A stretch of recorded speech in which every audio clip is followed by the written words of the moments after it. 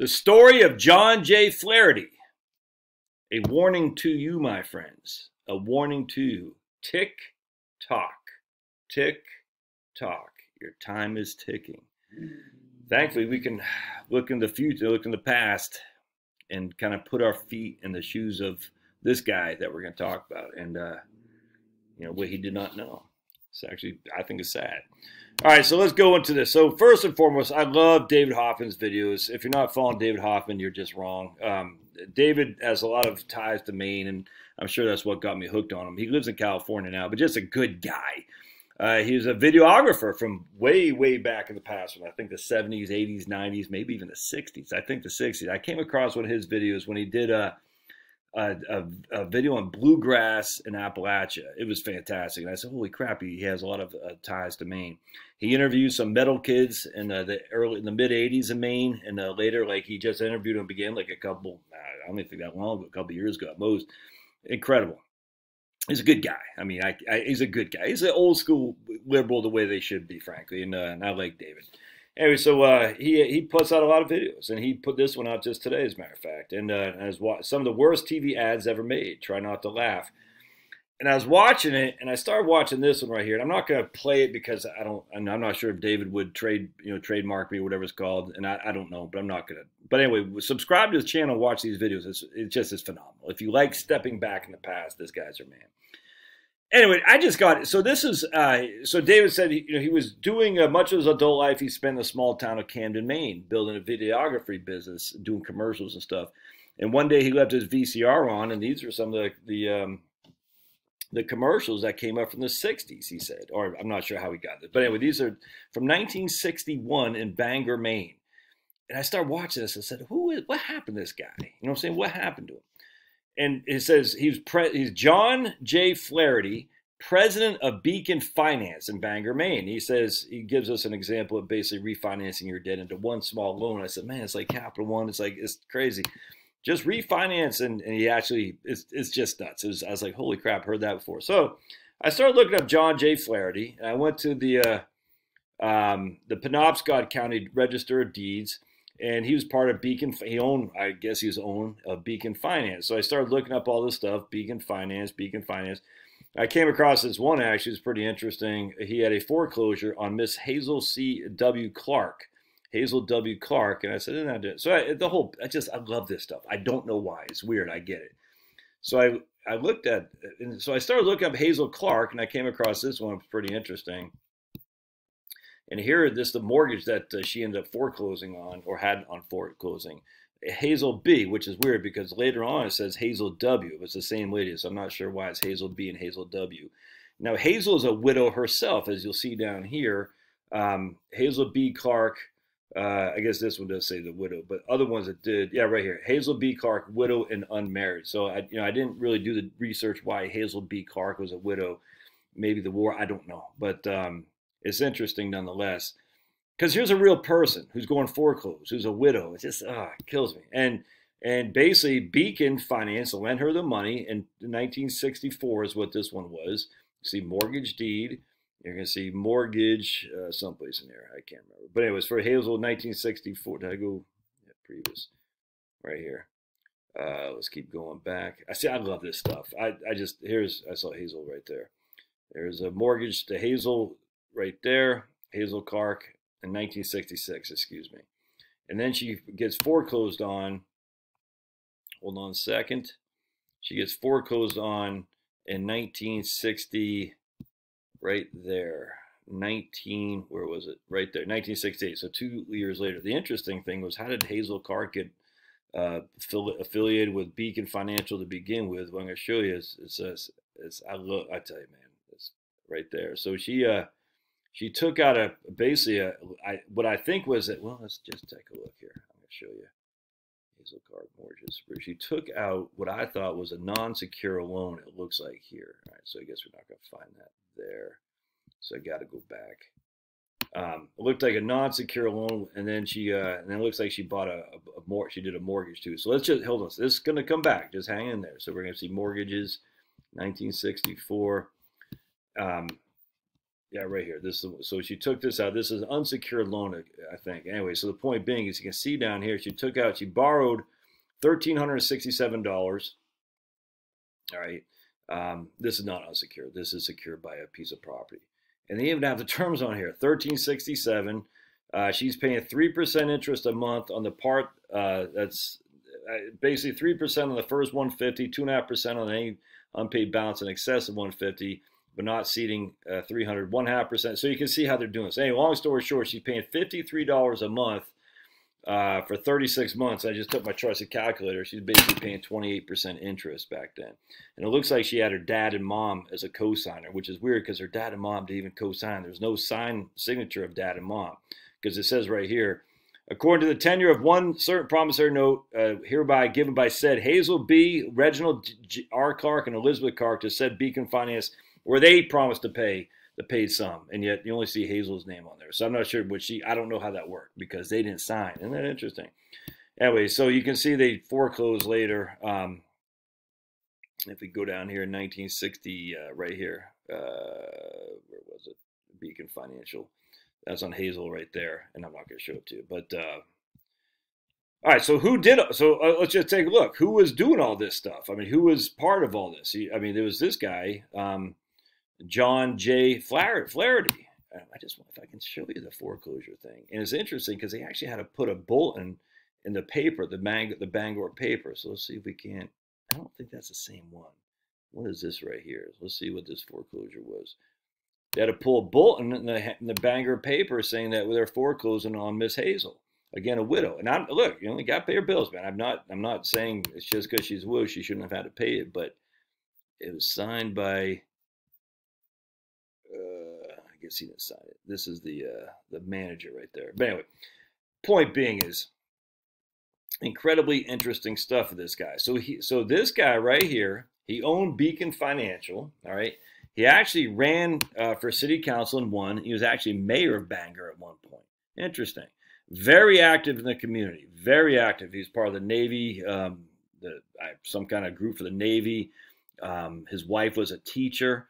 Very, very active in the community. All right, so then what happened is, check this out. Hold on a second. All right, so this is in 1973 in the Old Merchants Bank building, bought by who?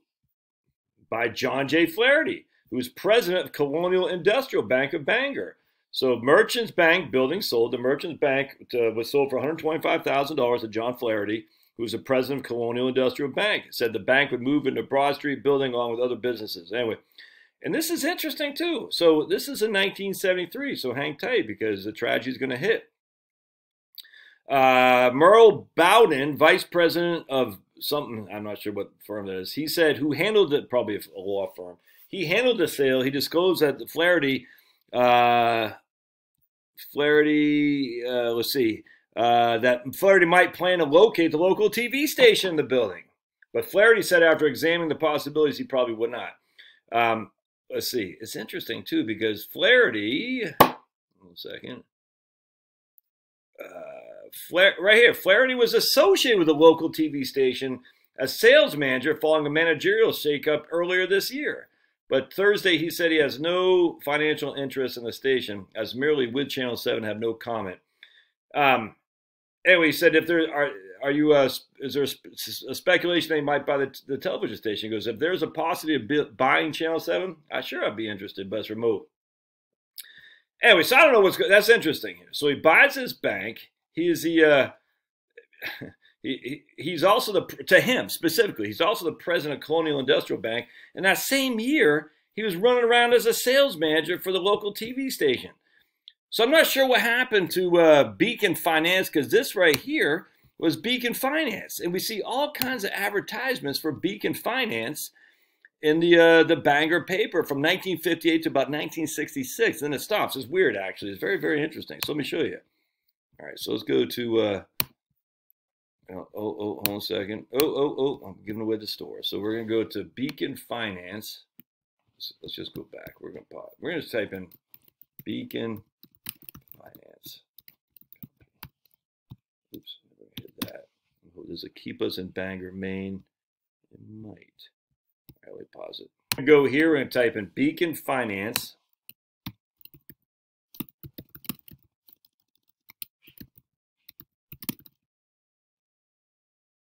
I'm just going to type in Beacon Finance. We're going to do Bangor, Maine.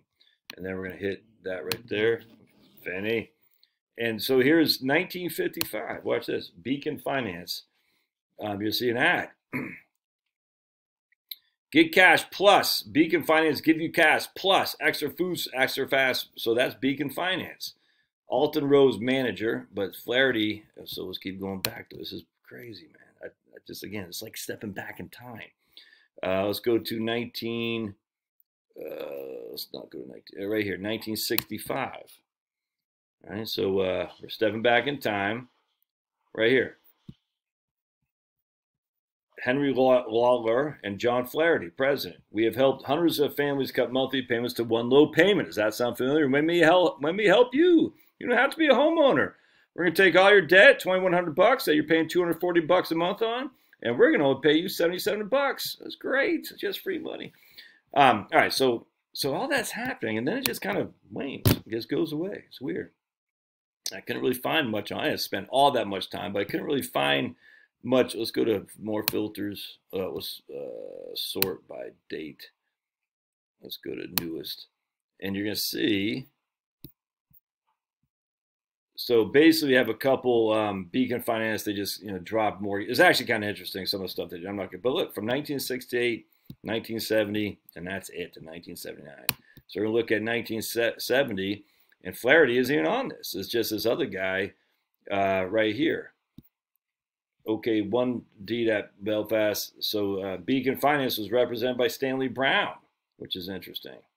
And then there's some other documents, and it's just interesting. But that's not this tragic story. The tragic story is, remember, so 1973, Colonial Industrial Bank, he bought that big old merchant. John Flaherty bought that big old piece of property at Merchants Bank. Now check this out.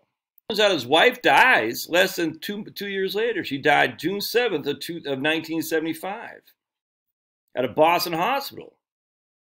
She taught at Jordan High School in Lewiston, Bangor High School. She was a member of something. She was Catholic.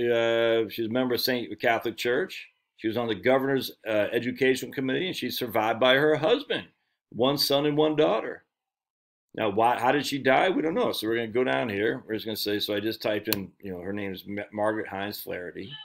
Oh, boy. So I don't see actually what happened, but she died in Boston, which tells me she must have some kind of cancer or something like that, because you go all the way down there, that's a challenge. Yeah, and she's so that's it. That's all I see. There's no like formal obituary or anything like that, which is sad. Anyway, so yeah, I don't see anything else here. We already read that one. All right, so then I was like, man, so he he was making all these headways in 1973 as president of the Colonial Industrial Bank, and then a year and a half later his wife dies. All right, so check this out.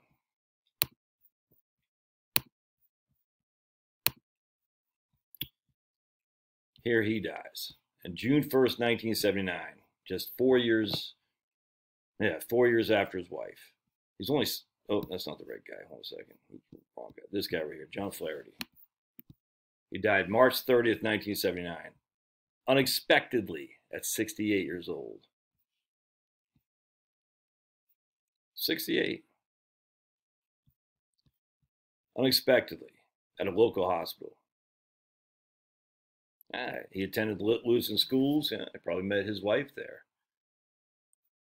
Upon graduation, became district manager of some place in New York. He returned to Maine in 1942. Became vice president of general manager of something else. He later founded and became president of Beacon Finance Company of Bangor, and subsequently became president and chairman of the board of Colonial Industrial Bank. He was a member of Bangor City Council and later as mayor. He also served as a member of Bangor Water District and later as a chairman. He was active in many local and state groups. After his retirement in 1976, so what do you think happened in 1975 to make him consider retiring? Well, his wife died. He remained active as a financial consultant and was recently named state chairman for Benjamin Fernandez for president. I don't know what that is, but he survived by one son in Massachusetts and one daughter in Massachusetts, another sister and a sister in Massachusetts. So just lonely, man. Just a lonely guy. died unexpectedly, 68. So he was all of, let me get the dog. He was 68 in 1979. He was 63 when he bought that place in Merchants Bank.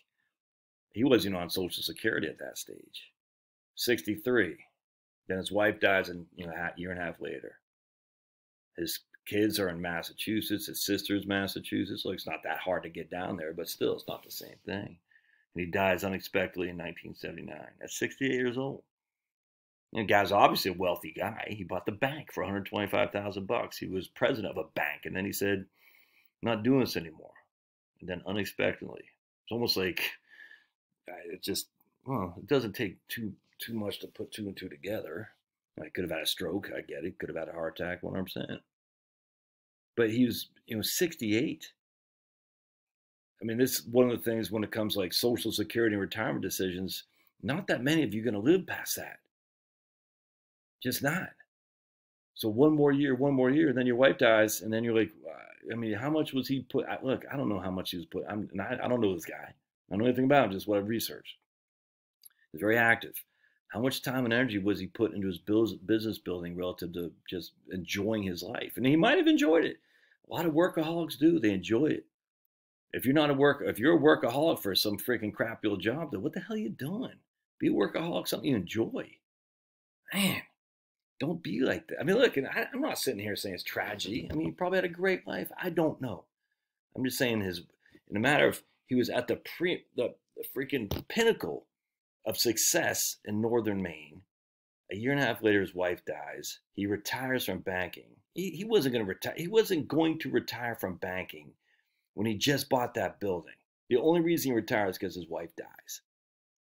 And then 4 years later, he's dead unexpectedly at the ripe young age of 68. It's too short. Life's too short. Tick, tick, tick. Make it happen. All right. Love to hear your thoughts. We'll see you.